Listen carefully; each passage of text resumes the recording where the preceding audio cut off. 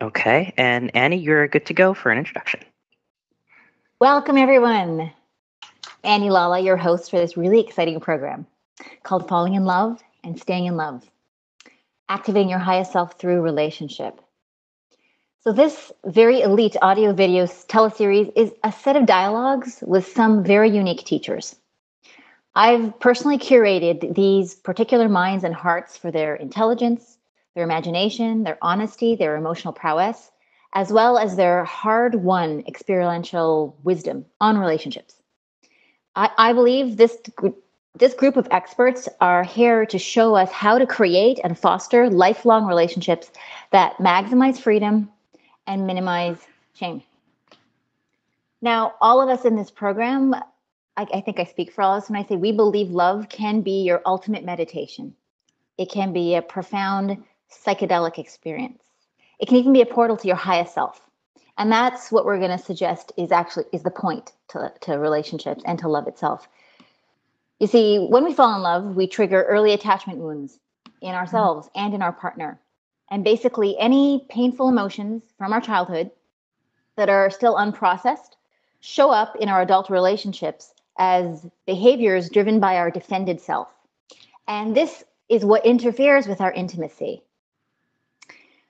In my experience as a love coach, romantic relationships bring out our deepest wounds, our darkest shadows, and our craziest behaviors. And so then your partner, your romantic partner, becomes the most important mirror for your magnificence and for your madness. They are there to help you see past your myopias to what's actually holding you back from the unique, sacred expression of your whole integrated self. And basically what we're suggesting is that love, in particular true love, is a powerful crucible for transformation. And to surrender to what love calls forward in you reveals the person you actually are underneath your defended persona. So I think when you approach romantic relationships as a path to raising your own consciousness, you begin to use it as a dojo or a zendo for your personal actualization. And that's when you actually get to create the most sacred dance possible between two human beings. And that's what this whole course is about. How to maximize the wonder, the magic, and the aliveness in that sacred dance. And I'm going to summarize for you quickly what we're going to learn in this 7-week program. You're going to learn how to express your emotions effectively and hold space for your partner to do the same. You're going to learn how to share delicate inner truths without fear or shame. You're going to be able to ask for your needs and wants in relationship and get them met. We're going to help you find a balance between individual freedom and devotion. And we're going to show you how to create a safe space for sexuality, both yours and your partner's. And finally, we're going to help you deal with fear, deal with anger, deal with distress in yourself and in your partner, and teach you how to resolve conflict quickly and de-escalate fights.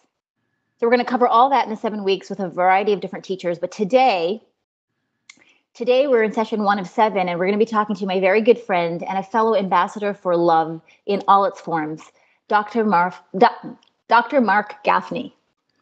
Let's see, how can I talk about Mark? Well, I'm going to read his bio first. Mr. Mark Gaffney is holding his doctorate in philosophy from Oxford University. He is the president of the Center for Integral Wisdom, which he leads together with Ken Wilber, John Mackey of Whole Foods, Barbara Marks Hubbard, Sally Kempton, and Michael Bernard Beckwith, and a host of other leading luminaries. He's a leading activist think tank dedicated to, this Integral Wisdom Forum is a leading activist think tank dedicated to articulating a practical politics of love and to catalyzing a shared global framework of ethics, eros, and meaning. He is a visionary thinker, a social activist, a passionate philosopher, wisdom teacher, and author of 10 books, including the award-winning Your Unique Self and The Mastery of Love. Known for his rare combination of brilliant mind and overflowing heart, he teaches on the cutting edge of philosophy in the West, articulating a new dharma, or a meta theory of meaning that is helping pave the way for the evolution of consciousness. But in my words, Basically, Mark is poetry incarnate. And he is one of the smartest men I have ever met and an extraordinary speaker and thinker. And what people say about him is that he, and I agree, he is evolving the source code in culture about what it means to love. He's shifting not only our understanding of what love is, but what it can be. So I'm very excited to have him here sharing his ideas with us. Thank you, Mark, for joining us. Annie, pleasure to be with you. Delighted.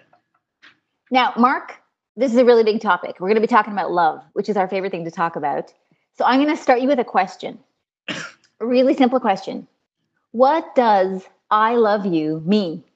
Tell us. What a great place to start, Annie. First off, I just want to start by saying I love you. Yeah, I know. Totally. And I love Evan and all of us. So, I love you. It's just a great and beautiful place to begin, as you always do, intuitively and so gracefully.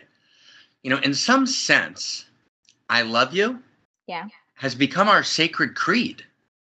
A sacred creed when you're really confronted with ultimate issues, with life and death.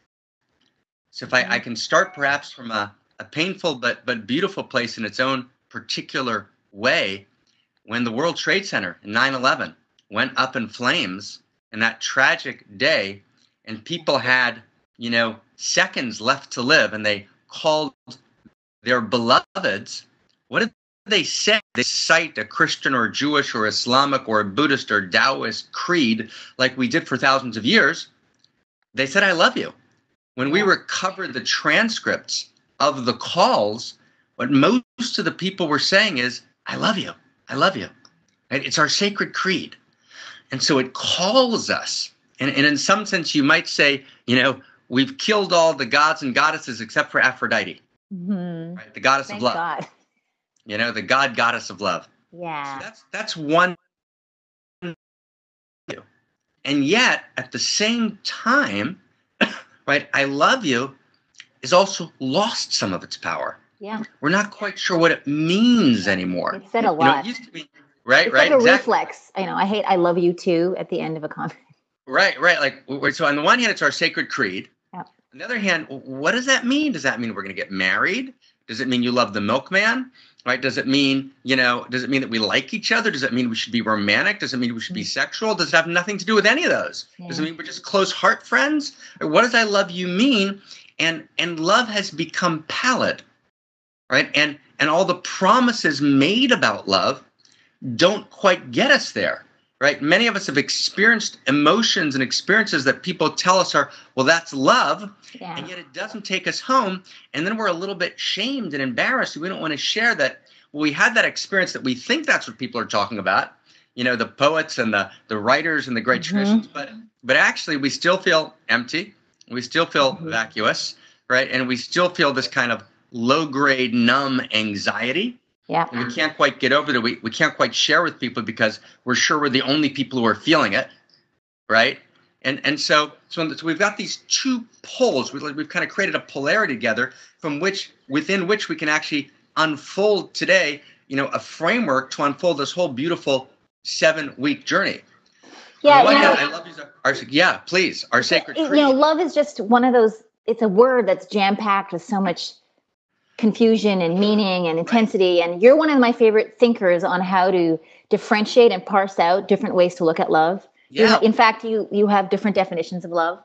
Right. I'd love you to take us into some of your definitions of love and give us some distinctions. Let's do that. Let's totally do that. So we've got our sacred creed, I love you, and we've got what does it mean? So let's start with a distinction. Let's make it, I want to kind of make a statement. Okay. And then work on a distinction. This affects us all in the most real way in our lives. Okay. And the statement is a statement of dharma, right? Of kind of just understanding that came down to me in a kind of direct transmission about 4 years ago. I was teaching a group of people in Holland.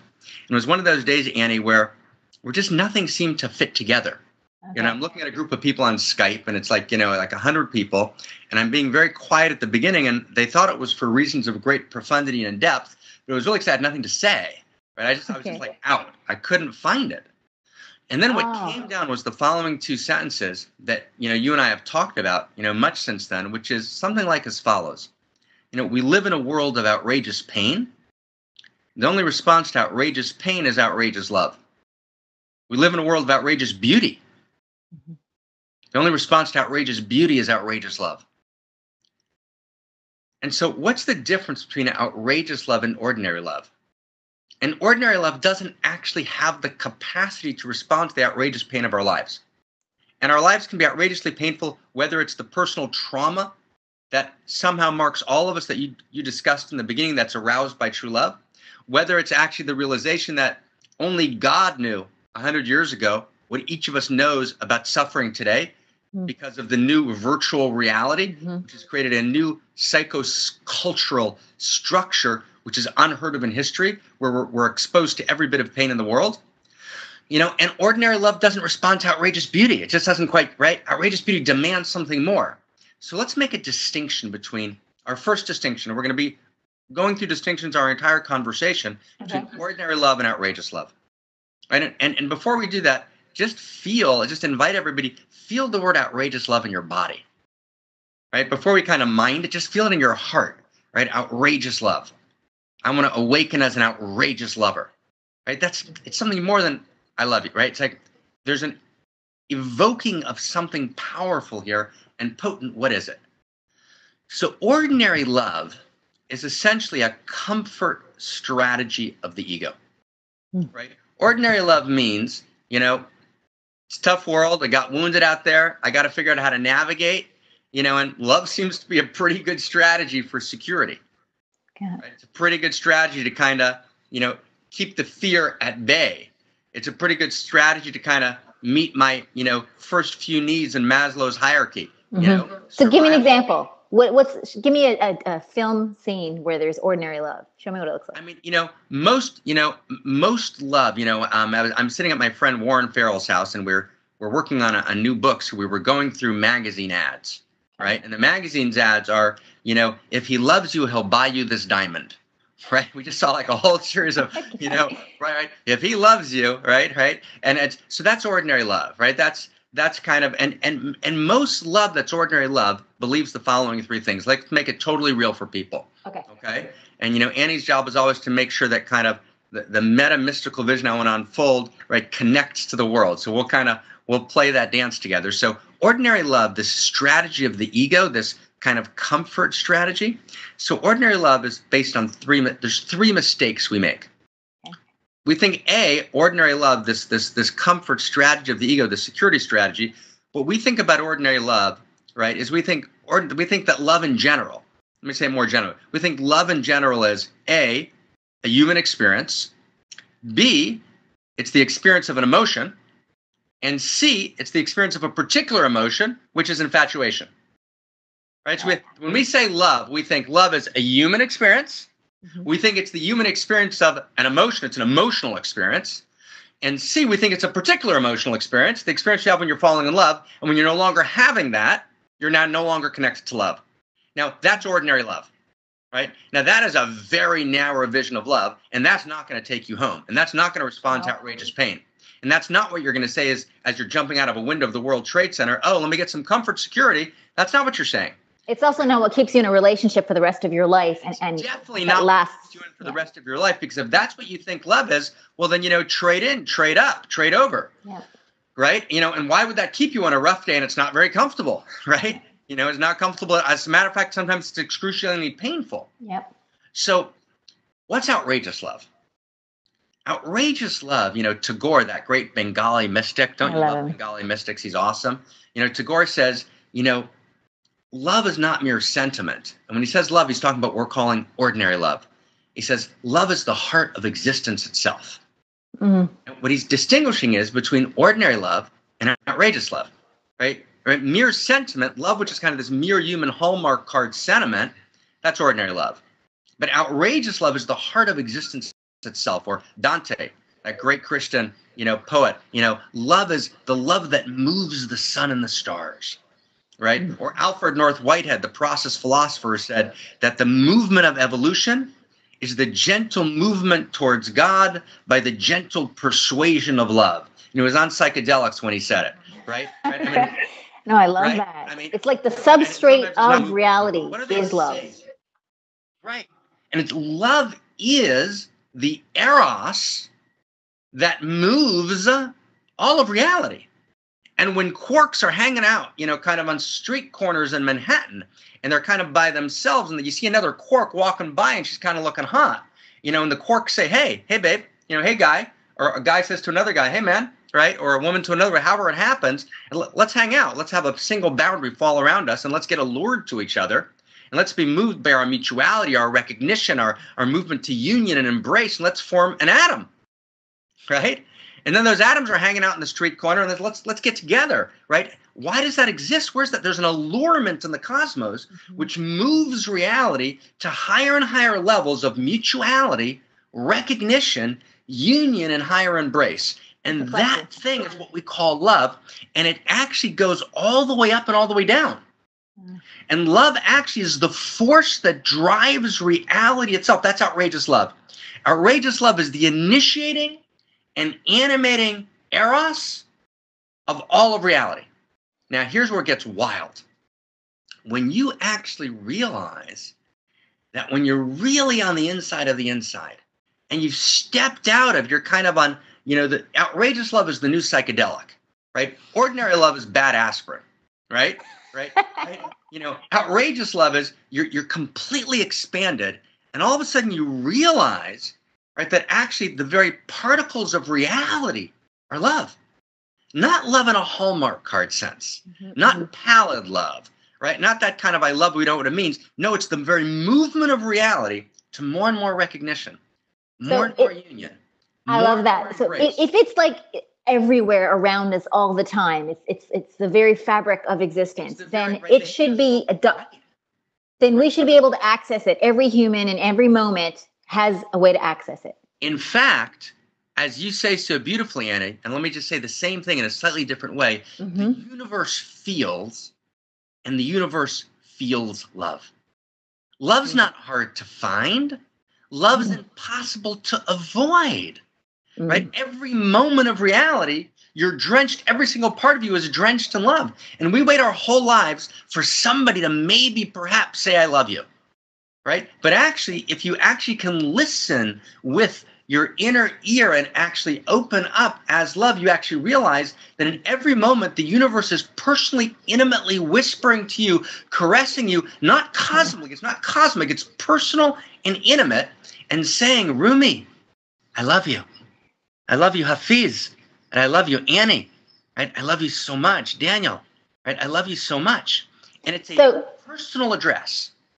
So at any moment in time, anyone listening right now could look around their life if they had the wherewithal and the intention, and could hear a million I love yous coming at them from a billion. From what? From the sink in their bathroom that was designed for them to use. Give me some examples. Right. Well, so how do you access it? That's a great question, right? How do you access it? So let's say a couple things about how do you actually access that capacity. It's kind of like a dog can hear sounds often that a human being can't hear. So it means we know that if you access different tracks of hearing, we can hear things that are available, right? And human beings need to actually develop their capacity to hear. We need to cleanse not just the lens of perception, we need to actually clarify our ability to hear. So there's a lot of ways in, one way in is to expand. Okay, you can answer this after, but I want to make sure that people can recognize the outrageous I love yous in the everyday moments of their life. So like even just look back at your day today. Give me 3 I love yous that if you didn't have this model, you wouldn't have noticed. But now that you have this model, you can now acknowledge. And just share them with us. I'll say it like this. See, fantastic, beautiful. So I'll say it like this. If I just stop for 1 second and I drop into my reality right now, I go backwards in the day, and I realize that there are 75 trillion cells in my being in this very moment right now that are unique.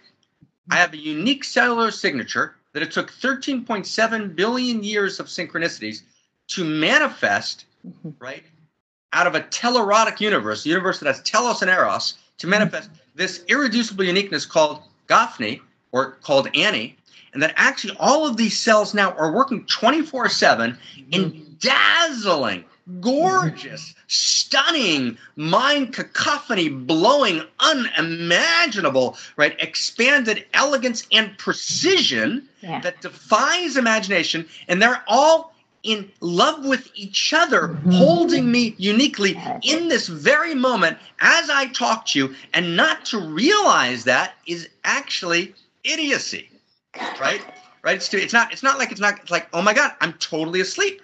I mean, and that's true when you're happy, sad, depressed. That what you just said is true. Actually, when I get depressed, which happens, right? And I get sad, I actually go back to my body, which is one of the mediators, right, of that whisper of "I love you," right? And then I look outside. I look outside, and I said, I'm sitting now at my friend Warren's house in Mill Valley, and I'm looking outside, and I see the most stunning trees you can imagine, and they're elegant, and then look at this, they're green. And they're green against a blue sky. And I just look at the aesthetic of the colors that are designed to enchant me. Yes. Right? Colors. We haven't figured out how colors work, right, in neuroscience yet. What is a color? A color appears in consciousness. And then I look to my right, and there's an orange. I have an orange right here, right? You want to pay, right? It's beautiful, right? And I look at it. It's an orange. Now, if I just needed to get nutrients, I could take a little pill. But the orange is totally sensual.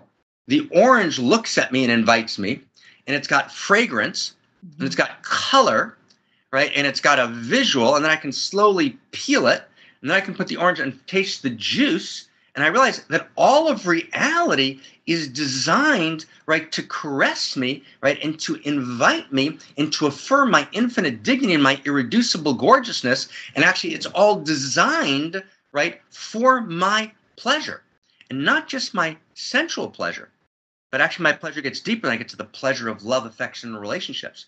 And I get to the pleasure of creativity and productivity. And I get to the pleasure of wisdom. And I get to the pleasure of realizing my irreducible uniqueness. And I get to the pleasure of participating as the evolutionary impulse, right? Those are all levels of pleasure, right? Actually, all of reality is designed, right, for my pleasure. It's just so stunning. It's a conspiracy. It's breathing together. It's conspiring. But I begin with always, Annie, my body. Right? That's what embodiment means. Your body is always screaming, I love you. It's the indisputable I love you. It's the indisputable I love you in every moment. So when you get that love's not hard to find. It's impossible to avoid. That the universe feels, and the universe feels love. And it's not a fucking dogma. Yeah. That's owned by a particular religion that says we've got the cosmic vending machine that produces the result. It's actually not a dogma. It's not an idea. It's actually when you open up the eye of the heart, what Rumi called the eye of the heart, which is a capacity of perception, or what you of Lincoln called the eye of the spirit, then the same way I scientifically know the laws of physics, right? When I open up the eye of the mind, right, or the eye of the senses, when I open up the eye of the heart and the eye of the spirit, I actually have the capacity, right, to see with the eyes of love. Yeah. That's what it means to be a lover. To be a lover is to see with God's eyes. So how do we become ambassadors as avatars of reality and nature itself? How do we become ambassadors for this momentum that's surging all the time of outrageous love, eros? Well, I think that's a beautiful inquiry. I mean, the first step is we anchor this reality in our body through practice that we're not about ordinary love. We actually shift. I mean, it's such. Let's just stand up for it. It's such a big shift that it's a change that changes everything. Which is why I think it's such a beautiful way to start this gorgeous journey. Right. The second most of the time. Let me give you an example. Let me give a great example. Okay. We were just doing, at our biannual wisdom school, we were doing a teaching with my kind of inner group of students, which we called Loving Your Way to Enlightenment, right? But we started just kind of in the opening circle. It's an inner circle of people who've been with me for like last 5-6 years, great people. So we just went around the circle, and people said, okay, let's talk about love. What's your intention for this weekend? Right? And these are people who are awesome, and they've been with me for 5 years, right? Okay. And almost everyone around the circle talked about something that had to do with their life. I want to shift this in my life. I want to shift that in my life. And after everyone finished, I said, wow, I love you guys so much, but actually you came to the wrong seminar. I'm really sorry. This is not the right place for that. Okay. If you start with that as your intention, we're not going to get there. Because Okay. all those intentions are ordinary love. Uh, Now, we can get to all those intentions. That's all can happen.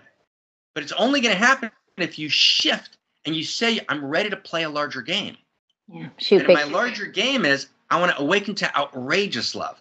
I don't want love that's just limited to my little human skin encapsulated ego, Annie trying to work it out, Mark trying to work it out to get a little comfort and security. No. Awaken as an outrageous lover. I'm an irreducibly unique expression of love intelligence. And outrageous love is moving through me. When you actually awaken to that, it's kind of like, and I don't know if you've ever been, Annie, on a psychedelic journey. I mean, why would I know anything like that? But if you had been, you would say, wow, right? Of course, that's outrageous love, right? Everything shifts. Everything looks different, right? There's an openness that changes everything. And all of a sudden, everything's possible. Everything can be healed. Mm-hmm. Wounds can be transformed. Mm-hmm. So as long as I'm trying to transform my wounds from this ordinary consciousness, which is ordinary love, right? Ordinary consciousness, or we'll call it normal consciousness. Let me say it clearly. Normal consciousness is insane, right? Normal consciousness has 17 million labor and sexual slaves in the world today, right? Normal consciousness killed 100 million people in the last century, right? Who are non-combatants. I mean, that's normal consciousness that has 17,000 children dying every single day when the world has enough to feed people 4 times over. Yeah. That's normal consciousness. Normal consciousness is insane, right? So if you want to be enlightenment, it's sanity. And that's why you love your way to enlightenment, right? You love your way to enlightenment because when you awaken to outrageous love, you expand, right? Your actual sense of who you are in reality. You actually feel the outrageous love, the evolutionary impulse of the cosmos moving through you. And then the fact that your mother didn't leave on the hallway light when you were a kid and shut the door a little bit more is slightly less important. It's not that you don't need to work with it. You do. Yeah.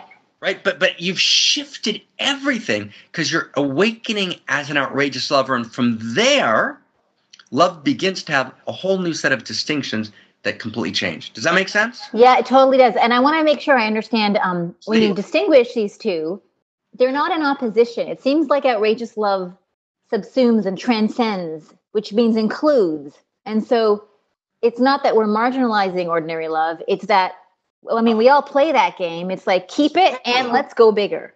No, Annie, so I'm so glad you said that. That's so right. That's so awesomely important. Meaning, once you awaken as an outrageous lover, then you invest all of your personal relationships, right? You invest all of your engagements with outrageous love. In other words, ordinary love is ordinary not because it's relational, right? But because you're trying just to work out a small thing for your own security. It's actually not relational. Right, exactly. And it's when I love Annie or I love Evan, right? Or I love Nathan, or I love Kate, right? So what am I doing? I'm not asking just a small love to make me feel better. I'm actually beginning to see with God's eyes. I'm cleansing, right, the doors of perception. I'm shifting my perspective from my narrow skin encapsulated ego, and all of a sudden I'm able to actually be a lover, which means I see with reality's eyes. I see with evolutionary eyes. I see with God's eyes. Then I look at Anna and I'm saying, oh my God.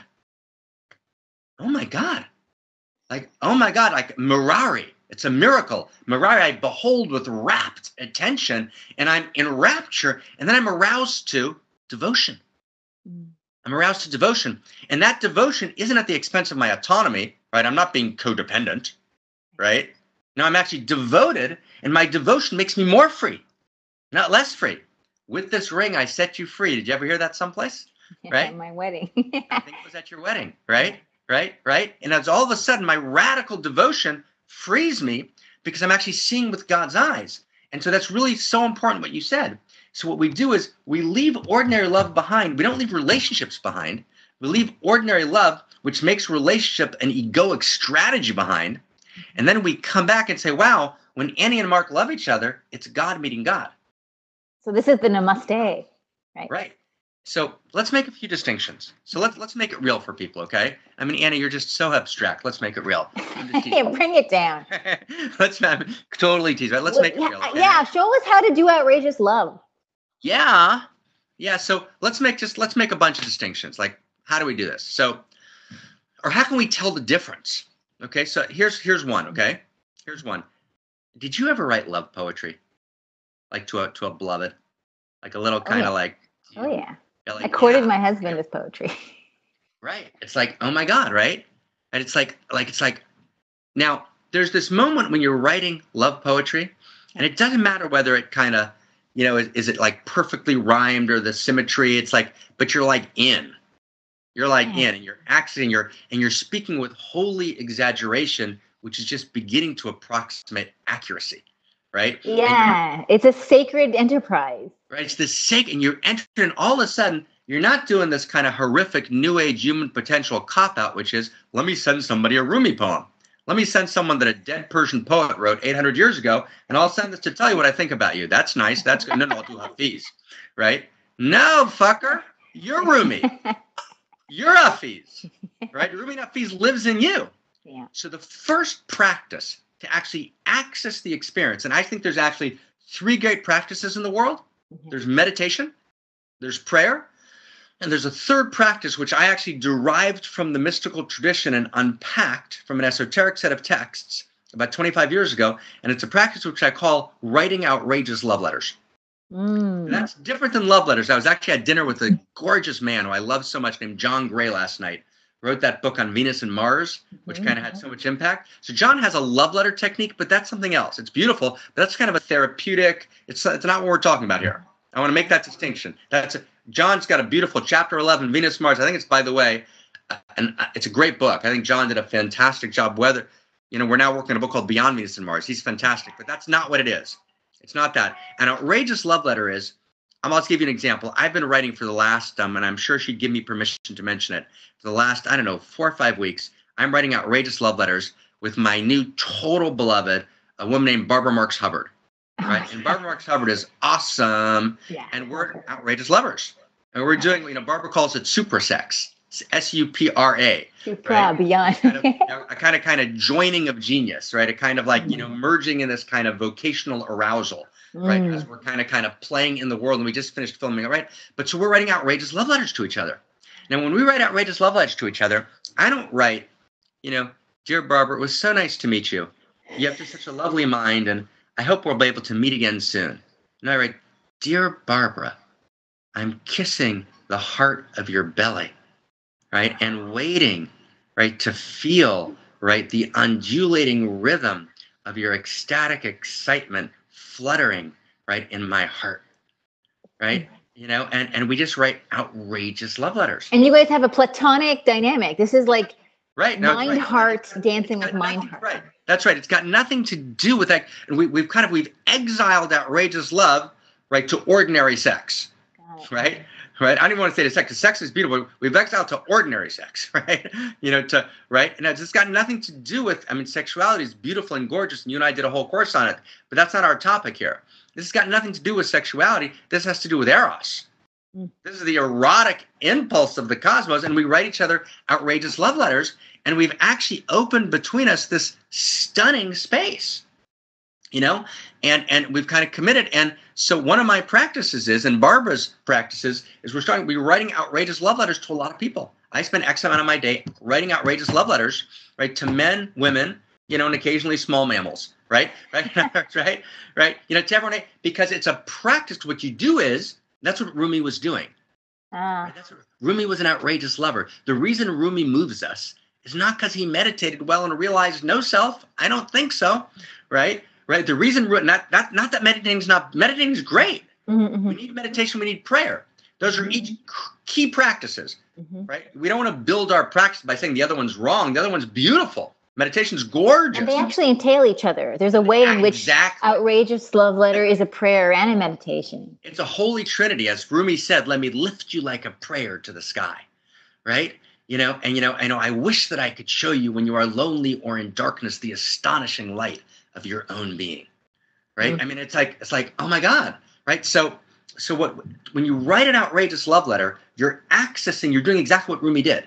Rumi became an outrageous love letter by writing outrageous love poetry. And when you access that voice in you, right, that evolutionary outrageous lover, you actually awaken that energy of outrageous love in you. And if you actually have a practice of every day if you remember, I don't know if you remember back in the, I don't know, it was like 2000 or something like that. Martin Scorsese's wife, Julia Cameron, wrote a book called The Artist's Way. Yeah. Right? And Julia did a great job. And she had in that book something called Morning Pages. Yep. Right? So we're actually now finishing this work on outrageous love. And what we're actually inviting, there must be a couple hundred people doing it in our immediate circle now. Okay. You get up in the morning and you write an outrageous love letter. You can write it to yourself. Okay.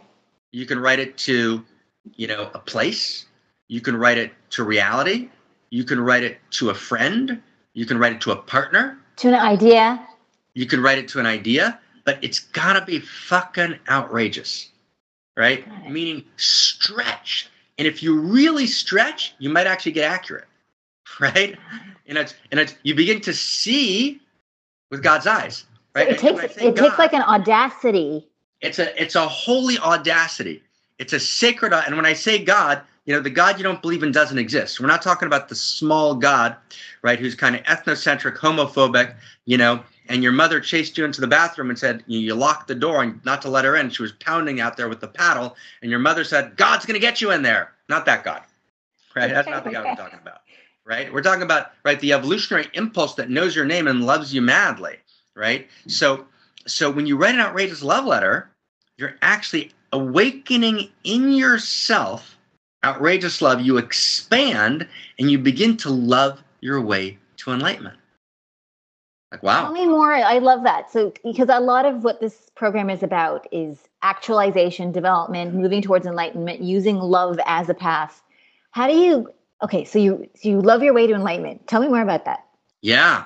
I mean, it's funny. What is enlightenment anyway? What is enlightenment anyway? Like, hello. So let's just give one definition of enlightenment, because enlightenment is often when I'm sharing with our inner circle, or, I'm talking to myself, I'll kind of say to myself, what is enlightenment? Or I'll ask, our gang, what does enlightenment mean? Someone will say, oneness, or, ecstasy, or, kind, whatever it is. And those are all beautiful. Those are all beautiful and good. But enlightenment is only one thing. Enlightenment is sanity. That's what enlightenment is. Okay, right, you said that. Enlightenment is sanity. And sanity means to know your true nature. So if I say, and I'll just use a man we both know, my name's Evan. You say, oh, that's funny. Ha ha ha. You're saying my husband's name. No, really. It's actually, I'm not Mark. I'm actually Evan. So if I say this for like another 3 minutes, and then you kind of look for a second and say, oh my God, right? He thinks he's Evan. You say, oh my God, the guy's crazy. Mm-hmm. He's insane. He doesn't know his identity, right? So insanity is not to know who you are. Now, the difference between Mark and Evan is, fairly significant. I mean, we're a slightly different age. He's a little better looking, but basically two guys, approximately, right? So that's a minor insanity.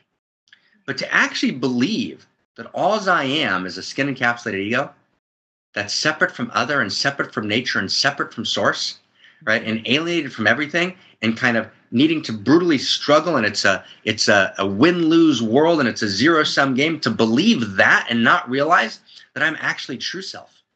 And the total number of true selves in the world is one. And true self is the singular that has no plural. Right? And I'm part of the seamless code of the universe. Right? And that I'm complete, indivisible from all that is, that awakens and lives in me, as me, and through me. And it's all pulsating in me in this moment. Not to know that as an actual lived reality of my life, that's fucking insane. So we're all insane. That's insane. That's why normal consciousness is insane. Right? What we call normal consciousness is the belief that I'm a skin encapsulated ego, which is why it's okay for me to be eating, right? But you're not, 4 blocks up, in Upper Manhattan, but that's okay because I'm eating, right? You're in radical pain and you can't afford to pay your rent, but I'm okay in my penthouse, so I'm okay, right? 17,000 children are dying today. That's okay. Well, I mean, I'm okay, right? Oh, I'm a little upset about it for a second, but then right? So now, how we respond to that pain is a different question, which I hope we'll get to, because there's a way to respond to that. There's a way to get out of the overwhelm and make that real, right? So let me bracket that for a second. Yeah. But what we're talking about here is this actual enlightenment is sanity. Now, so enlightenment means you actually enlarge your identity. Enlightenment is the transformation of identity. So if I asked you now, right, is Annie Lalla's identity exist independently of a little girl, right, named Love Being? Right? My daughter. Your daughter. Yeah. Do you have an identity that's in? And is there a possibility of Annie existing, and like love being is just out there someplace? It's just part of your identity. Yeah. She's totally part of your identity. Yeah. Right? Why? Because you love her. Mm-hmm. And you love her outrageously. Mm-hmm. It's not just that there's an egoic thing that love being is now kind of filled in a brokenness in my being, and now I've got a baby. That's not what's happening. I've seen you look at her. Right? You love her with the outrageous love of reality that's uniquely filtered through Annie Lalla-ness, right? That's embracing love being, and love being experienced herself, right? Being held by reality itself. Mm. You know, when you hold a baby with ordinary love, the baby keeps kind of fussing and crying. Yeah. Yeah. But when you actually pick up a baby with outrageous love, right? She just rests in your arm because she knows she's home. Yeah. You know, have you ever held hands? When you hold hands with ordinary love, and at some point it gets kind of a little clammy. You're not sure what your hand's doing there, but it's kind of okay, right? Right? You hold hands with outrageous love, reality stops. Yeah, reality stops. Right? Just like that. Take us back to the baby for a second, because a lot of people, you know, they want to be in a state of outrageous love, but they find themselves not. The baby's fussy in their hands, or the person's not feeling connected when they touch them. What could they do? What can one do to ground themselves in outrageous love when they're, you know, what's a practice for us? Beautiful. So the first practice is writing outrageous love letters for 5 minutes a day. That's okay, got it. Practice. So that's another, just like people used to do morning pages. Okay. And you don't need to write a love letter, by the way. Let me give you like a little prescription. Write a love note. Don't get carried away. You can text it? You text it, right? I have like on my computer right now, I'll just kind of open up my little cell phone, you know, and right now I just saw it actually right before we started. Right, a friend of mine who's the senior corporate vice president of one of America's largest corporations, super serious guy, and he just wrote, "Mark on your right shoulder, kissing your shoulder.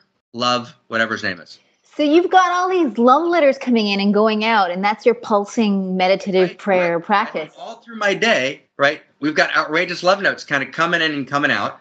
And now you don't have to spend your day, but spend every day, just spend 5 minutes accessing outrageous love and writing an outrageous love note. It literally will change your life. So start there. That's just one. Got it. I can see how it would help you fall in love with your life. And outrageous, when you actually awaken to outrageous love, I mean, Annie, you're so beautiful, or you just say, that's when you fall in love with your life. Yeah. And that's when someone can fall in love with you, by the way. Once you fall in love with your life, then you're being lived as love. And then you attract to yourself, right? You're a quark that allures to yourself another quark, and you form a new atom, you form a new structure, because actually you're attracting, right, in the deepest, most profound sense, through the allurement of energy, which is outrageous love itself. Outrageous love always evokes allurement, not through some kind of, you know, cosmic vending machine law of attraction, right? It's actually the allurement of the cosmos itself. It's the way the cosmos works. Allurement is how it works. So that's one. One is write an outrageous love note. You know, two is actually drop in to radical thank you. Thank you, thank you, thank you, thank you, thank you. Thank you, thank you, thank you, thank you, thank you, thank you. You know, thank you, thank you, thank you, thank you, thank you, thank you. Thank you to the cells in your body. Thank you to the orange beside you. Thank you to the trees outside. Thank you, thank you, thank you. Right. And you drop in, and if you just drop in, the place I would start the second practice, let's make real practices. The second practice to the practice that we alluded to before, drop into your body and become aware of 75 trillion cells uniquely, unlike any other, pulsating your body in this moment.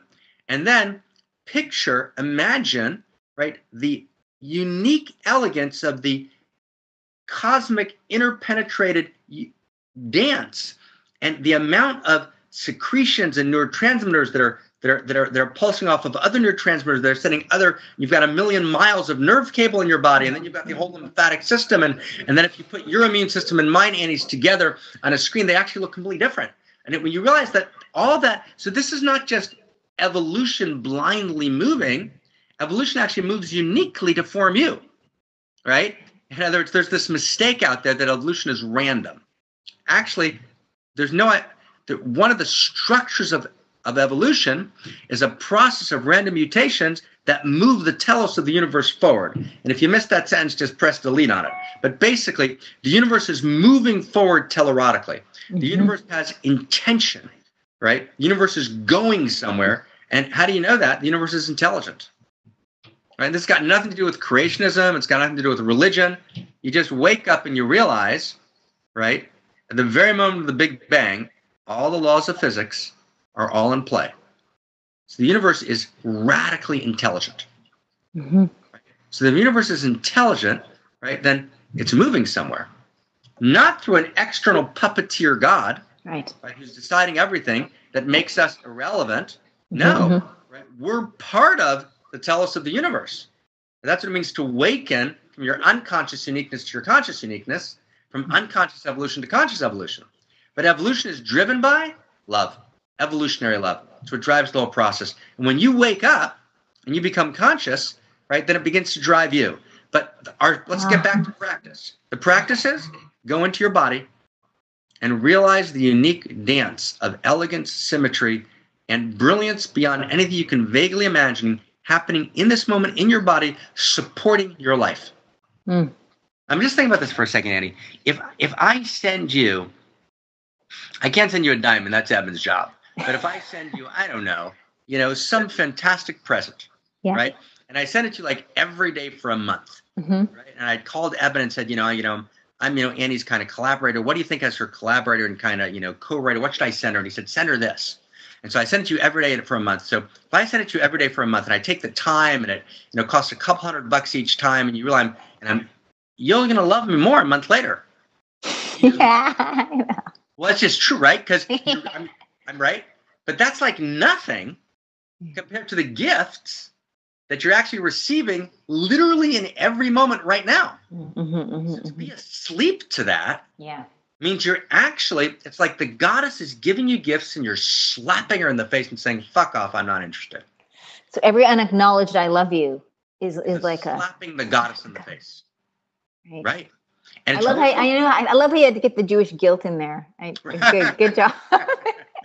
Listen, we try and be appropriately enlightened and neurotic, because neurotic is kind of like erotic with like a new. That's how we work it. Okay, we're working on it. Me, neurotic, got it. We're all doing the same thing. So it's good, right? So now, what's another practice? So another practice is, so what does an outrageous lover do? Right? So an outrageous lover, first we should say, by the way, an outrageous lover keeps every boundary that should be kept. That's important to say. Yeah. And of course, breaks every boundary that should be broken. Right? But what does an outrageous lover do? Yeah. So an outrageous lover commits outrageous acts of love. That's a big sentence. An outrageous lover commits outrageous acts of love. Because what happens is you awaken and you're able for the first time to answer the question of who are you? Who are you? You are an irreducibly unique expression. You know the whole sentence. We could say it together. You're an irreducibly unique expression of what? Stay with me. Of the love intelligence and the love beauty that is the initiating and animating energy, eros, of all that is, that lives in you, as you, and through you, that never was, is, or will be ever again other than through you. And through this, through this unique love intelligence, you have a unique insight that fosters your unique gift, that awakens your capacity to address a unique need in your unique circle of intimacy and influence that can be addressed by you and you alone, which means there's a corner of the world that is unloved. That unless you awaken as an outrageous lover, God can't reach that corner of the world. That corner of the world's unloved. And so what do you need to do into that corner of the world? You need to commit your outrageous act of love. So you think you've got a problem, a crisis of meaning, why do I exist? It's over. It's over. And here's the deal. Mark Goffney can never do Annie Lalla's outrageous acts of love. Can't do them. So we are a collection of outrageous acts of love that can be only done by us. Your outrageous act of love is a function of your unique self. And your unique self is this irreducibly unique expression of the love intelligence, the love beauty that lives uniquely in you, as you, and through you. So when we come together, you and I get to love each other. Evan and I get to love each other, because I can never do Evan. I can never do Annie. And you're not going to do Mark, It's just not going to happen. So once I get that, I can be in devotion to you. I can say, oh my goddess, Like Annie is committing these outrageous acts of love that are part of this larger, unique self-symphony. Symphony. This cacophony of outrageous love. And here's the thing. And, I was talking to our friend, one of our friends this summer, who's got a very, very, I would kind of a pessimistic, environmental disaster worldview, right? I get that. And there are finite resources on the planet, and there are real issues. But you know what? There's an infinite resource. And that infinite resource is the realization that we can actually unleash a politics of outrageous love. And if you're actually a genuine revolution, a politics of outrageous love, which is not a top-down world where some government or corporation or organization does it for us, but it's what, there's a movie out a few weeks ago called, what was called The Imitation Game, right? It was about my hero called Alan Turing, who really, in an essay called Morphogenesis, developed the notion of a self-organizing universe, that the universe has inherent ceaseless creativity, as Stuart Kaufman called it, which self-organizes towards higher and higher levels of mutuality, caring, love, and embrace. So how does the universe self-organize? What causes the self-organizing force in the universe? The answer is you awaken as a unique self. Your uniqueness, just like an ant in an anthill, knows exactly what to do unconsciously. So human beings, if they self-organize, create this wave of outrageous love that's committing outrageous acts of love, coming together collaboratively in unique self-symphonies, which are now politically being called peer-to-peer networks, peer-to-peer progressive networks. What that means is we come together in that Kickstarter this year, right? Funding art projects has a $200 million budget. The National Endowment of the Arts has a $157 million budget. What happened? So what happened is it's the beginning of this wave of outrageous love where actually I'm acting in the world, I'm committing outrageous acts of love, and when we come together, we become a community of outrageous lovers. We create a self-organizing universe where we can actually direct our energy and attention through our own shared vocational arousal, each committing a unique outrageous act of love that overlap with each other. We each have a different commitment to ending world hunger, but we each have something that no one else has. We each have a puzzle piece that completes the story. And those don't need to be, Annie, starting an organization. They don't even need to be starting a soup kitchen. In your circle of intimacy and influence, there are outrageous acts of love that you can perform. And that's the third practice. The third practice is commit outrageous acts of love. They can be private. They can be healing some lineage in your family that's never been healed, right? They can be, right, making a commitment that you're going to always ask the name of every waiter and waitress for the next 2 weeks because no one's an anonymous it serving you. And by asking a name, you're opening up a space that actually ripples through the world, just like the butterfly effect does in physics. So we have three practices. Practice one, it's a holy trinity. Practice one, writing outrageous love notes. Practice two, radical attitude of gratitude. Radical thank you, thank you, thank you, thank you. I have a practice, which I'll just share for a second without, right, is it when I finish making love, I say thank you. Right? Right? I say thank you. Like, thank you, thank you, thank you, thank you, thank you. And it's to reality, including you as part of it. Right. To you and to me and to Ray, thank you. Right? So reality is making love to me in every moment. Yeah. Right? I'm being fucked open to God in every moment. And reality is asking me to fuck reality open to God. Right? Kabbalists call that zivug. Right? It's the holy, right, eros. God is eros. Right? And I say fuck not in it's gotten exiled to a degraded sense. I mean fuck in its high sense, the way the Kabbalists use it, right? That you're loving reality open. You're loving the moment open. Right? So in every moment, you're loving the moment open. The moment's loving you open. To say thank you. Thank you. Thank you, thank you, thank you, thank you, thank you. And then finally, right, I commit outrageous acts of love. And I actually commit, I awaken as an outrageous lover, committing outrageous acts of love, and I'm holding that intention. I'm not doing a good deed. I'm not giving charity. Got it. Right? It takes courage to do outrageous acts of love. They're not easy. You're like defining your existential imperative in that moment. It takes courage, and it's the only thing that fills us. Right? That's how you know you're doing it. Outrageous act of love, right? You don't say to yourself, it's kind of like, outrageous acts of love is the best sex of your life. Right? Right? When you're having the best sex of your life, you don't say, I wonder what the meaning of existence is. I think I need some Prozac. I'm feeling a little depressed now. Right? You don't ask about the meaning of life because it's self-evident. Yeah, right. So when our friend Barbara, my beloved, says supra-sex, right, she means the same thing that I mean when I say God is eros. It means that when you're committing outrageous acts of love, you're loving the moment open.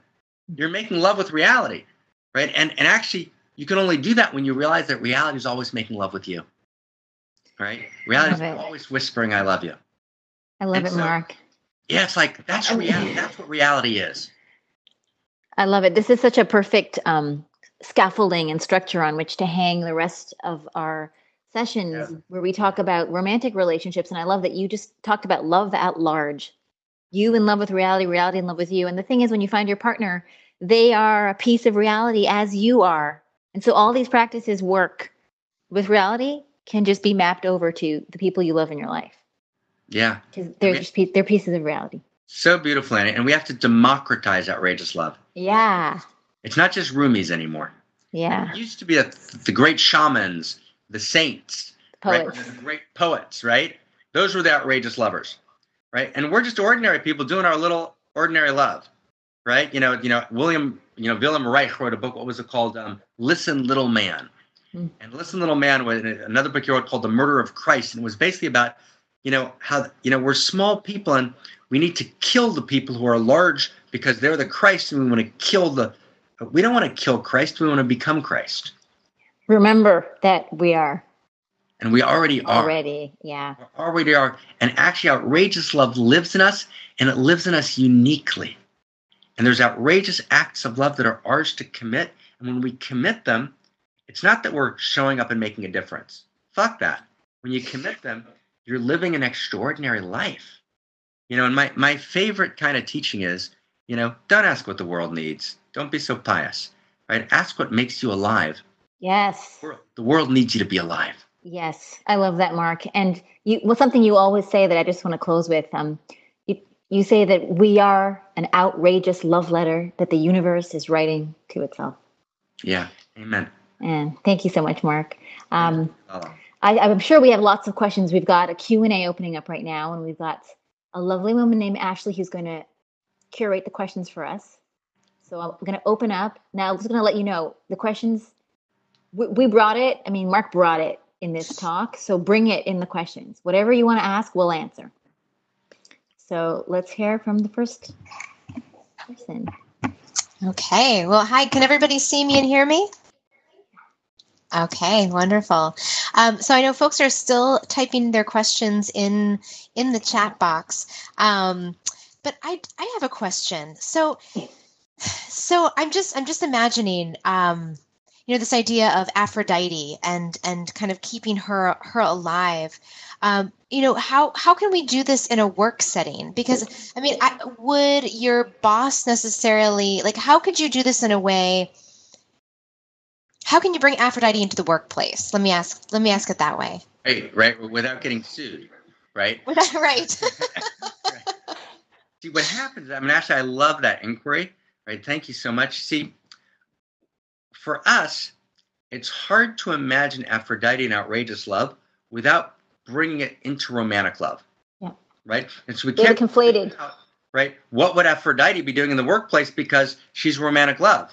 But actually, outrageous love, you outrageously love your sister.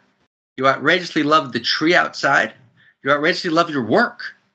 Right? Do you know that the single biggest problem, I'm sure you do, right, in work in America today, the average worker in America, right, works about 40% of the time. Right? 60% of work hours are spent chatting and being unmotivated. Right? Because people work with ordinary love, right? Meaning, work is a strategy of the ego. I need a job. I got to show up. I got to make a living.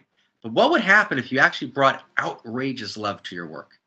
If you actually said, I want to experience the pleasure of productivity and creativity, no matter what I'm doing, I'm going to show up and be an outrageous lover. So I'll give you an example.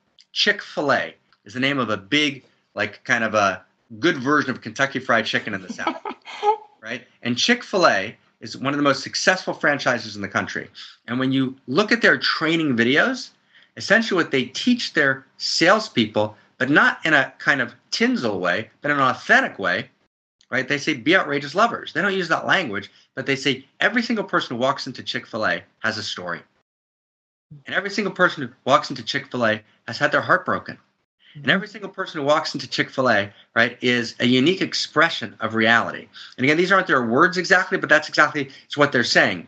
And so receive them not as a person who's buying a piece of chicken. Receive them completely, right? Let them feel like welcome. And what happens is, literally in the South, you can ask tons of people, kids say, let's go to Chick-fil-A. Because there's something happening in Chick-fil-A that's just happening. You can just feel it, right? You can just feel it. Now, Chick-fil-A happens to be owned by fundamentalist Christians. So they're coming from a kind of fundamentalist kind of Christ loves you place, which is beautiful. I'm all about Christ loves you. I like that much better than a liberal, tepid, no love in the world or just ordinary love.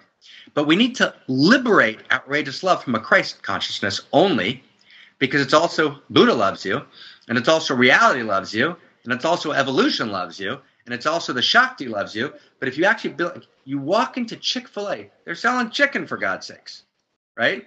But actually, you actually feel that you're being received, and you're being held. I'll give you one other example: psychology, right? Second example, Ashley. You remember that dude in the mid-'70s who wrote that great book, Scott Peck, right? Complete interesting man, right? So Scott Peck writes something kind of shocking, in his book, The Road Less Traveled, which was that classic book, which I think deserves to be a classic. I think he did a great job. But he basically writes that all psychological method essentially amounts to a hill of beans, right? The healing process of psychology is when you love your client. Yeah. Right? Now, that doesn't mean that you sleep with your client, although parentheses, right? Scott Peck wrote in his book that if he thought sleeping with his client would be therapeutically effective, he would. He actually wrote that in The Road Less Traveled, which was the best-selling book in the 70s. Today, if you even said that out loud, you'd be shot in front of a firing squad. Right? So the 70s was a kind of different era. But let's bracket. I happen to think that, Peck was wrong. I think that sexuality has no place today in a therapeutic relationship, but love does. Unless you're married to your therapist. Right. Right. Love does. Right. And that's actually powerful. Psychology works through love. I'll give you the last example. Right. A very close friend of mine who's a partner in the Center for Integral Wisdom think tank is a guy named John Mackey, who's a grocer, and he runs a bunch of grocery shops called Whole Foods. And he started 360 of them around the country. And John always says to me, what runs Whole Foods is love. Right? And he doesn't mean it in an abstract way. It means that every person on every team in Whole Foods is empowered, and they engage every person who walks in, and they're in love with food, and they're in love with kind of changing the culture of eating in America.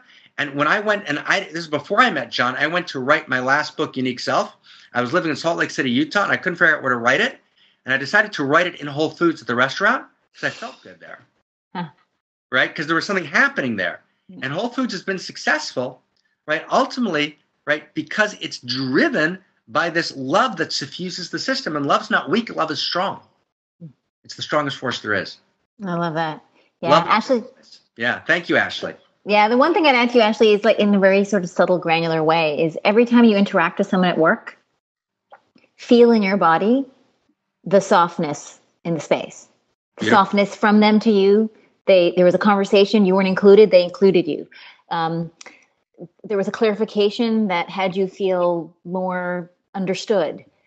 These are little microscopic I love yous in disguise, and it's your job to uncover them. And they're happening between every human being in every interaction, and definitely at work. And it's our job to just kind of scope them out.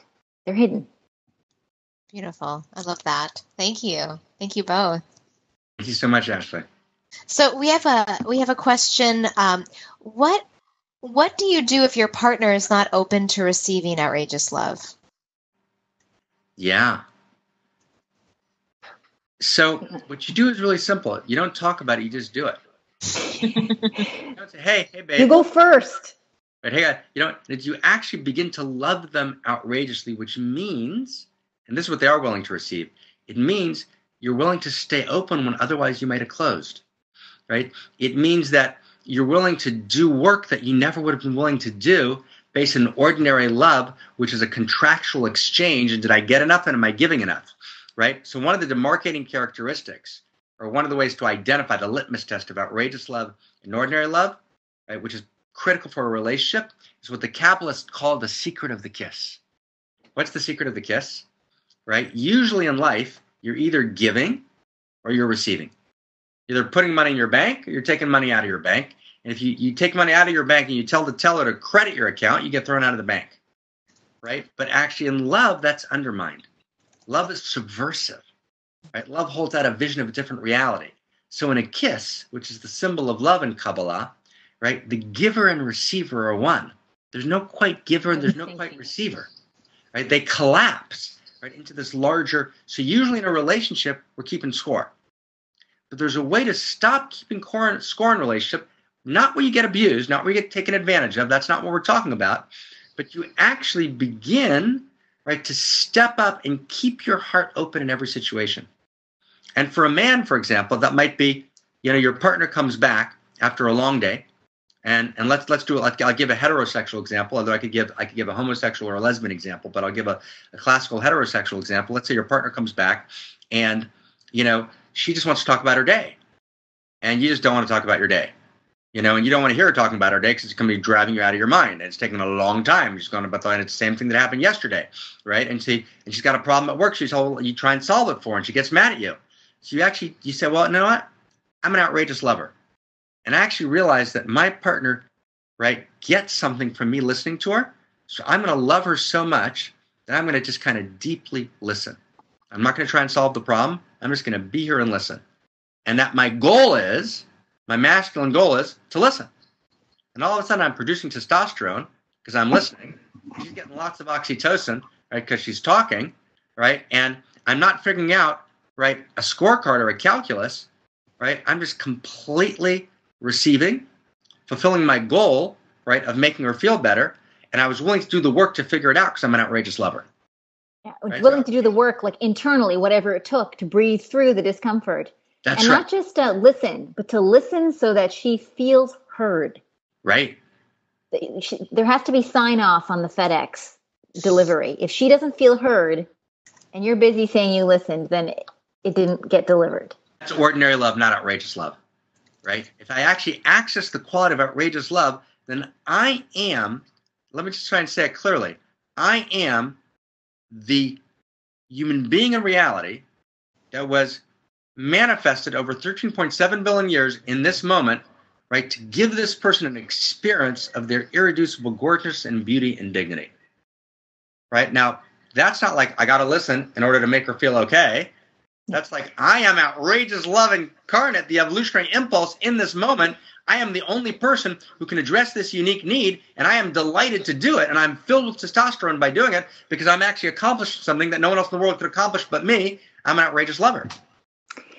And, it sounds, I want to add to the question that the person who's claiming that their love's not getting received, the outrageous love, I would be in an inquiry about where you don't feel in yourself your own sense of outrageous love for your aliveness, and start there. Until you embody outrageous love for yourself and for reality at large, the other person can't hear your utterances from that direction. So you got to start being congruent. Otherwise, you're incongruent. You're speaking outrageous love, but you're not outrageous love yourself. That's fantastic, Annie. And I remember in our course, Sex Without Shame, we talked about this idea that people have like a love ceiling. They're only able to, right? That's right. They're only able to love it. They're only able to accept so much love. Beyond which it feels scary and terrifying. Right. And I think you pointed out really beautifully that I remember, right, that often that comes from the environment in which you grew up, in which there was a kind of a level of love that was acceptable. Beyond that, it was inappropriate. So that's the place where you start becoming an outrageous lover, right? Break through the ceiling. Right, exactly. You're able to break the glass ceiling. And so when your lover says, that's too much for me, that's not because they don't want it from you. It's that they're kind of stuck, and you've got to actually help them liberate themselves and to actually heal whatever needs to be healed. So I'm actually able to receive that full measure of pleasure and that full measure of love. Yeah. Like that. Like that. Wonderful.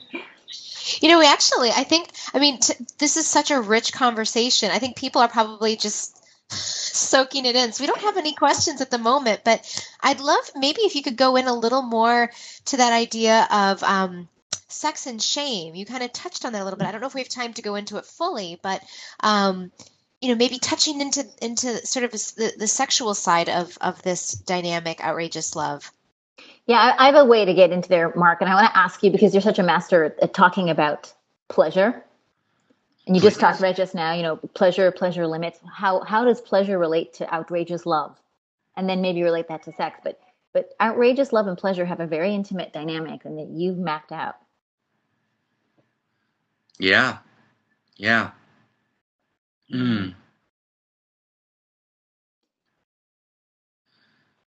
I mean, is there an inherent pleasure when you occupy the acts of outrageous love that you're talking about? Right. When we talk about sexuality, let's just try and clarify for a second, which would be really just fantastic. What is sexuality? Sexuality is the evolutionary impulse of the cosmos that awakens in you. Why is sexuality so powerful? Why does it sometimes sweep us away? Mm-hmm. Right? It sweeps us away because it actually is the evolutionary force. It's not this little small thing happening in me, right? It actually is, right? The new narrative that Anne and I talked about in our course, Sex Without Shame, was the narrative of not sex negative, not sex positive, not sex neutral, not even the old sex sacred, which says sex is sacred because it creates life. Although those are true but partial, obviously, right? But actually for most of us, when we're having sex, right, we're actually not creating life. And so people say, well, but it has the potential to create life. But that's not what most of sexuality is about today. We actually need a new narrative of sacred sexuality. And the new narrative of sacred sexuality is an evolutionary narrative. It's the realization that the evolutionary eros is pulsing in you. Right? The evolutionary eros is awakening you as sexuality. And so that when you actually realize that, then you realize that that's outrageous love. That actually sexuality itself, and in order to heal the shame, you need to realize this is not some pathological drive. It may sometimes express itself in broken ways. It may need to be healed, but the core drive is a drive to make contact. It's a drive for mutuality. It's a drive for embrace. It's a drive for union. And just notice that's the drive of eros. That's the drive of outrageous love. So actually, there's no such thing as a split between sex and love, right? Sex is love in the body. Now, you can have unconscious sex, right? In other words, you can have, and that's, so someone says, so what about a rapist? So a rapist, right, is complete unconscious and is not expressing love, right? A rapist is actually, right, unable to access love, right? And so then using, right, sex in its tragic, sad form, right? Of course that's true, right? But sex, when it's kind of classical, healthy sex, is always love in the body, which is why, right, when it's not that way, it's such a violation, right? Yeah. I always say, I said to our friend, we had a conversation, I think, Annie, at last summer that you and Evan were doing it with our friend Alex, right, where I said to Alex, there's no such thing as casual sex, right? Now, what does that mean? It doesn't mean that you marry the person you have sex with. It doesn't mean there's not vital sexing. It means that it's never casual, right? Sex is always contact. It's always sacred contact. Sex is always, right, outrageous love expressed through your body. And the more conscious I become to it, the more awake I become to it, the more I can have a sacred moment. And it could be that a couple meets for a night and they never see each other again. But it's radically sacred because I actually realize we're coming together in this moment. We're honoring each other. We're bowing, right? We're pleasuring each other. We're recognizing each other. And we're not supposed to live together. And we don't need to buy a U-Haul, right? Because that's not the nature of this relationship. But it's utterly sacred. So what sex is outrageous love in the body. That's actually what it is. And that's why it's so powerful. That's why it's so potent, right? That's why we're kind of embarrassed by sex. That's why we turn sex into a curse. Fuck you. That's also why sex is so painful. Right. And heartbreaking for some. When the gap is missing, the love in the body and the sex is happening, whether it's a one-night stand or a couple that's been together for 20 years but close off and fantasize about someone else when they're together. And I'm not making those wrong. I'm just saying there's a heartbreak that's palpable in the space when they're divorced. Yeah. We actually got a big slew of questions here. So I know you've gotten everyone thinking. So we've got one question from Sasha. There are times when people may feel in the gutter and swampy parts of their lives. It can be difficult in that space to find the resources to access outrageous love and gratitude. How can one pop themselves out of that state when it initially feels fake? Hey, Annie, take it away. Yeah. So Mark alluded to this earlier. Usually when you're in the swamp and you're dark, depressive, life is fucked state, what's happening is you're looping in your cognitive mind. You are not in your body.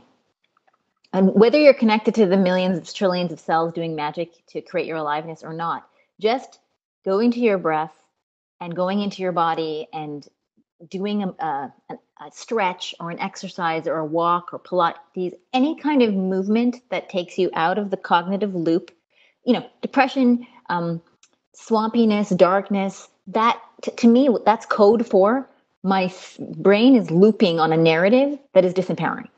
If you're able to take a magnifying glass and go into that person's brain, they're looping on something. And you need a pattern interrupt to the loop. And the fastest pattern interrupt to any kind of mental loop is to find a way into your body. And everybody can find their own way. They have their special trap doors. For me, it's literally, and this is my favorite simple portable tool, it's 3 to 5 deep breaths where the exhale is twice as long as the inhale. If I can find my wit and wherewithal to take myself into 3 deep breaths with the exhale twice as long as the inhale, 3 to 5 breaths, I begin to move out of here and into the soma. And in the soma, there's something true that I've forgotten. I'm alive. I'm alive. And I'm alive is always an empowering place to start from. And you forget that when you're up here because you're in some catastrophizing doomsday scenario anyway. So finding your way to your breath, finding your way to your body, any way that you can find your way into your body. That would be the first thing I do. And from there, you could visualize what Mark said about your trillions of cells, but just getting into your body reminds you you're alive. And I think depression comes from feeling dead. You've forgotten you're alive. Right. Mark, you have anything to add of practice? Yeah, no, I think that's completely beautiful. And I think that really what you're saying, Annie, but you're giving a very specific and very, very helpful, right, way of enacting it. Right? The way you work depression is always to insert a wedge of awareness, right? And breathing, the Hebrew word for breath is neshama, soul, right? So breath and soul, we conspire, we're inspired. Mm-hmm. Breath is magical, right? It's utterly and totally magical. And I think that's just a beautiful, beautiful way in. And let's just say one last thing, which really complements what Annie said so beautifully. The ideology of depression is always futility. Mm-hmm. Right? And again, we're not talking about, there's 2 kinds of depression, of course. There's momentary depression and there's chronic depression. So momentary depression and chronic depression you deal with differently. But with both of them, what you do is you've got to find that actually your life matters. Your life matters, and that's where you always go to unique self, right? And that's when you drop into your uniqueness, you realize you're not extra on the set. You actually realize, right? And imagine the feeling. I'll just give you a simple experience to do it. Imagine just as this is like a 1-second cash practice. You got a phone call from the president. The president said, "Is this Annie?" "Yeah, this is Annie. I've been tracking you. I know where you were born, Trinidad. I know your family, but I've been tracking particularly what you're doing, your ideas. I've read your blogs, and actually, we need you, right? The country needs you. There's something in your presence and your transmission that's desperately needed by all of reality. And you realize he knows you, knows everything about you. Annie, are you with me?" And he says, "Oh my God, Evan, Barack Obama just called. You're sure it's him." When you get off the phone, are you depressed? I don't think so. Right? You're not depressed because you just had the realization that you were needed by all of reality, right? So that's what breaks unique self. Depression is replaceability, right? And the realization of unique self is that actually Annie-ness is desperately needed. So I think actually what Annie and I were just talking about was a first step and a second step. I think Annie's description was actually the critical first step. You can't even go there, right? You first have to, but they call it in psychology, stabilization. You got to regulation. You got to regulate your nervous system out of the right. You got to regulate and soothe. That's step 1. I then described after Annie's step 1, step 2, which I think what you alluded to. Then you go the next step, which is then identity. you do stabilization, and then you recall your identity. You remember who you are. But don't try to remember who you are before you do any step. First step is stabilize. Second step, remember, right? Because hope's a memory of the future. It's a memory of your future. Yeah, and Sasha, even if you don't remember, you can call someone who does. I guarantee you, your community remembers and can reflect back to you your unique magic when you forget. And that's, again, the importance of having a circle. Beautiful. Very nice. Now, there's a number of people who have questions about boundaries. So just to kind of bring these questions together, one person asks, how do you share outrageous love without expectation? Another one asks, how do you create boundaries in case if you are being an outrageous lover, but you get apathy or neglect in return? How do you know when enough is enough and when outrageous loving is costing too much? How do we know the difference of when people are receiving outrageous love and when they're not, and when to step away? So what do you guys think? I love these questions. First off, thank you to every person. And this is the cluster of questions, and I was waiting for it. It usually takes, whenever we have this discussion, it takes people are kind of like shell shocked, like, what's that? And then think about it. And then usually some version of this set of questions comes back because they're really great questions from really great people, obviously.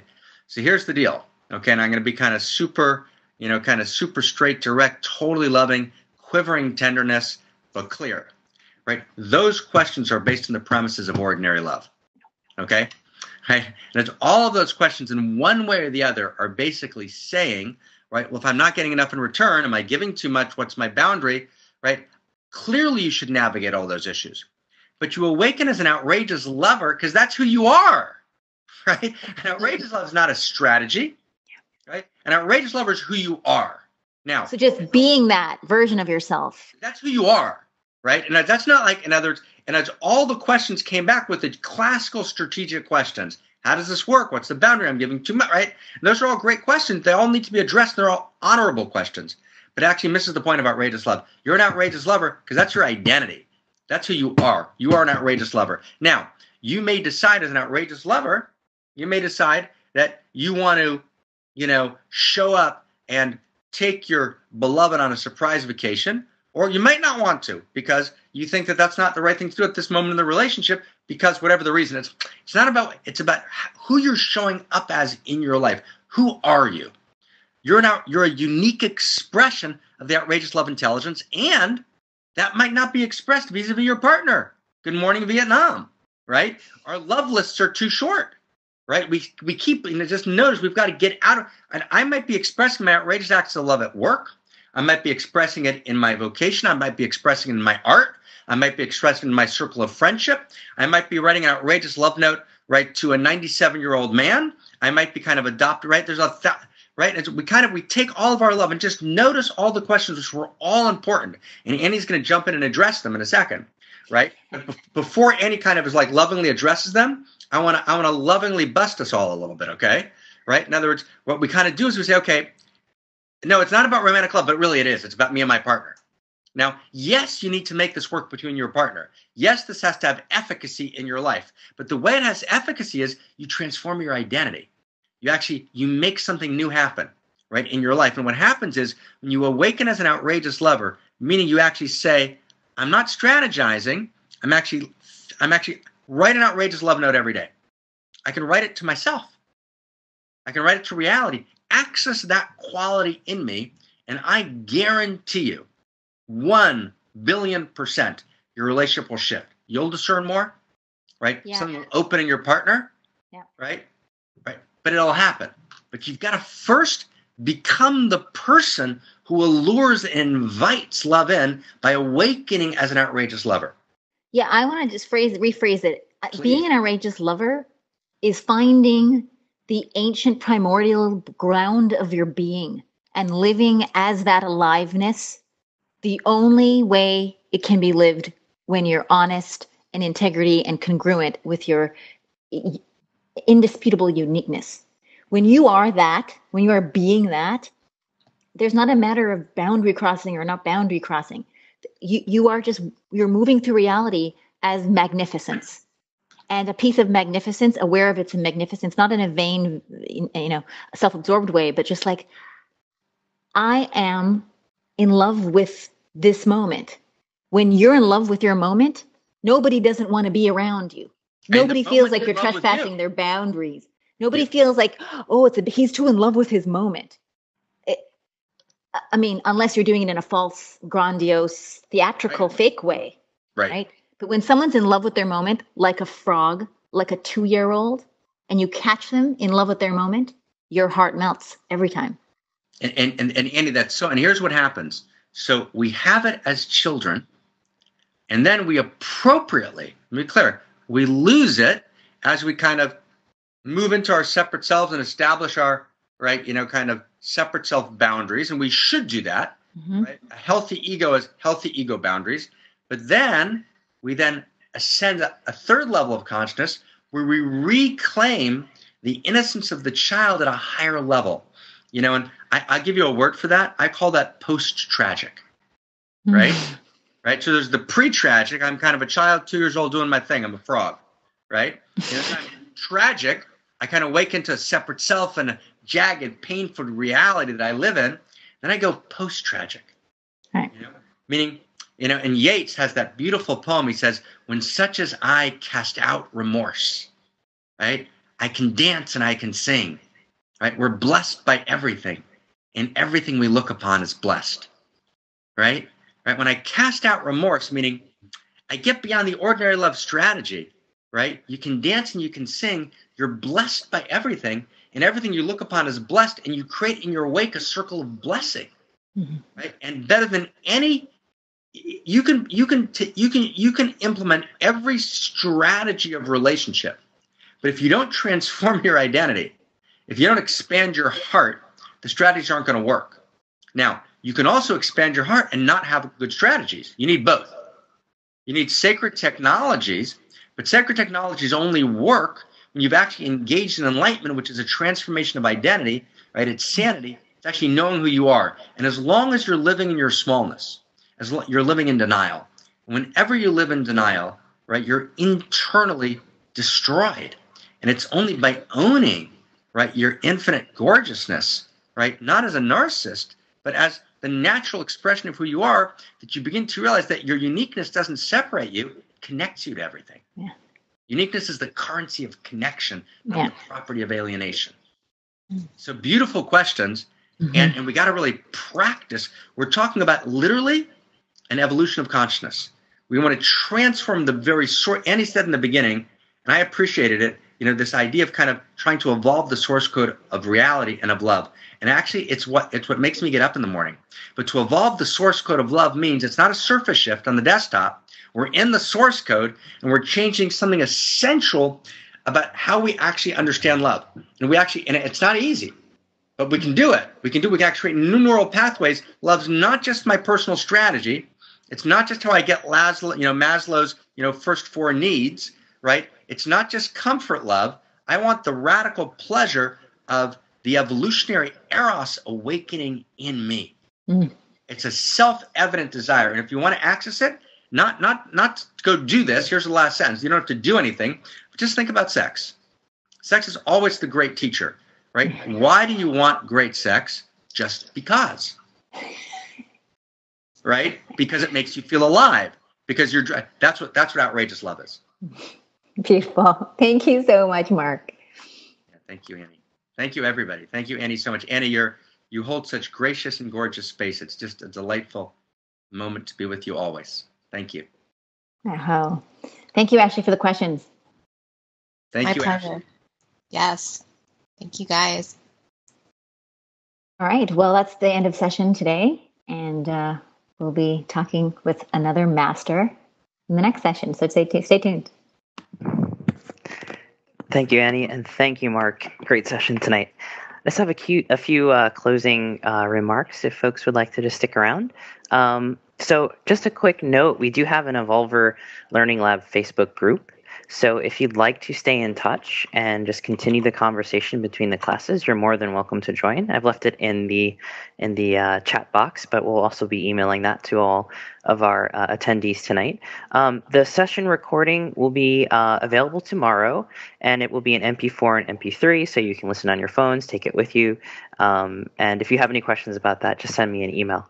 So just a quick note, we have a upcoming Evolver Talk, which is a special two-part Month of Love talk, and that's happening on February 19th, and I'm leaving a link to that in the chat box as well. And actually, we have another one, Month of Love talk for libido and natural aphrodisiacs with Adonito Flores. So I'm also leaving that there. So thank you so much, everyone, and we really appreciate it. Oh, yes, one more thing. If you're going to find our email, if you can't find it, check your promotions box if you use Gmail, because it often pops up in there with MailChimp. Anyway, thank you so much, and have a great night, Annie. Take care, Mark. Good night. Good night, Mark. Right.